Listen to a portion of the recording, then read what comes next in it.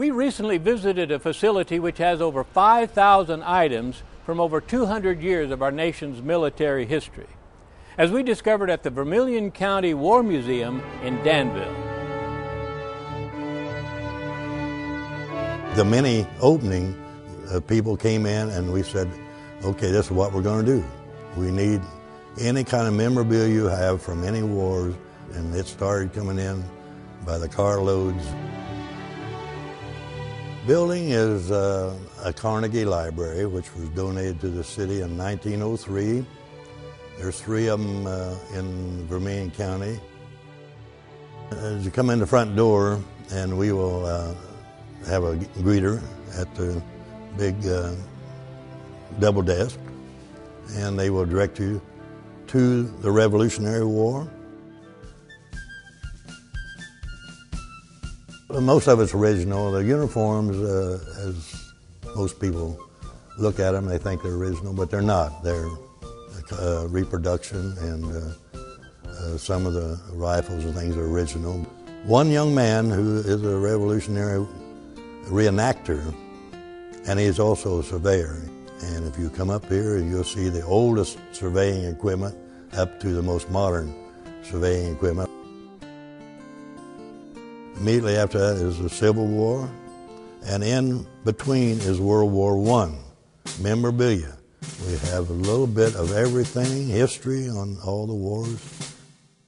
And then when they're finished with that, they can go over to World War II room, and we have literally tons of memorabilia from World War II, a lot of history, uniforms of all branches of the service. And we have pictures and stories and history of local veterans. Earl Black, he was in the tank corps in Germany in World War II. They went into Dachau. Going in,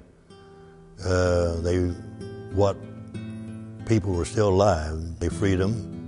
Then they took the SS officers and stripped them of their weapons and their bayonets and their daggers and so on and so forth. And Earl brought back, you saw them, several of them over there, and pictures. They took pictures off. There was Hitler. One of them was carrying a picture of Adolf.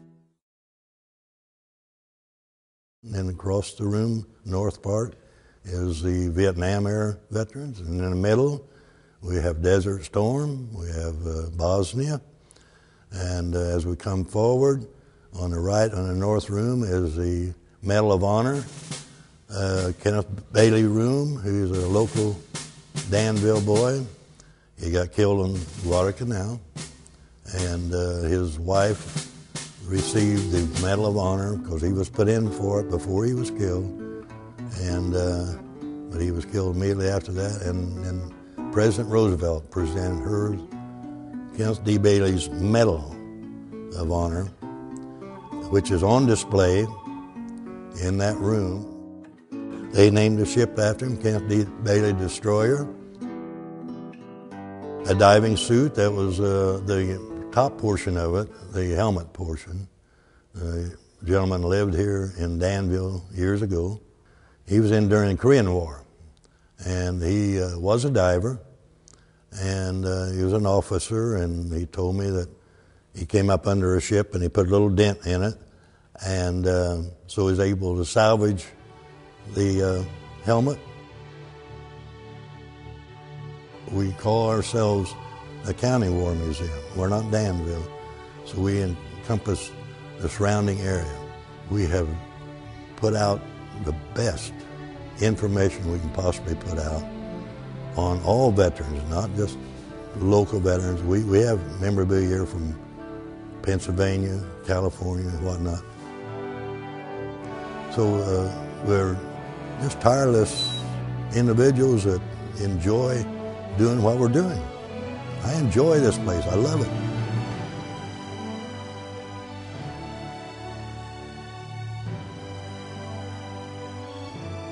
The Vermilion County War Museum also has a research center in the basement with a collection of books and periodicals. For directions or information about the Vermilion County War Museum, call 217-431-0034.